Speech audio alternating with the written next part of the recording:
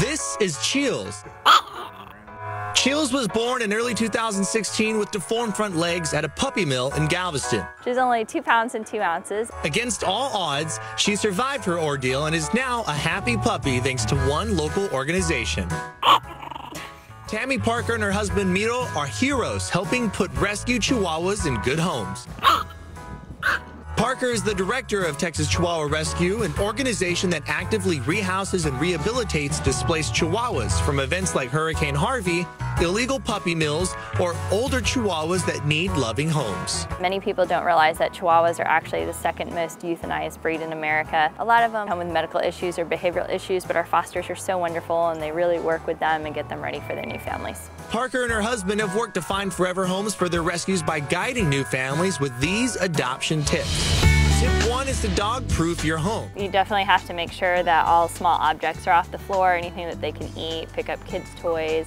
You know, make sure that all of your chemicals and everything are up where they can't reach them, and keep them in a safe place. They don't need full run of the entire house the first day they come home. Tip 2 is making sure not to spoil your new friend. And you can give things to your dogs like green beans or carrots, but you want to keep it at a minimum, especially when they first come home. You don't know what they were eating in the shelter, what they were eating before. Tip 3 is to have patience. So they definitely need some decompression time, and again, it goes back to letting them have a small space in your house first and then opening up. Let the dog come to you, let them come out of their safe space when they're ready, and give them time and they'll warm up.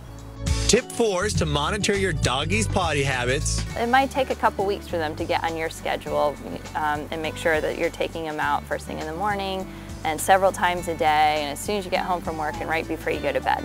And tip 5 is to be stern and not give in. Some habits that they've had their whole life, that might take a little longer to get them on a new routine and with a new family with these new established rules. But you really have to stay persistent and keep working on it. The work the organization does helps families heal after losing a furry friend and gives these pups a second chance at life. We're based here out of San Antonio, Texas, but we adopt dogs all over Texas. We also adopt dogs up in the Northeast and in Canada. During the filming of this story, an owner of a Chihuahua adopted from the organization stumbled upon the dog park that we were filming at and reunited Tammy with Gwen, an older female Chihuahua who lived with her for 2 months before she found her forever home. I fostered Gwen for about 2.5 to 3 months before we found her a home. Well, you know, we had just lost a Chihuahua, so it was great to get little Gwenny over here, like, you know, part of the pack again. It's better to go through an organization like this than to, you know, to go through something like Craigslist, or you don't know if people are breeding the dogs or if they've stolen the dogs, or, you know, where they've come from.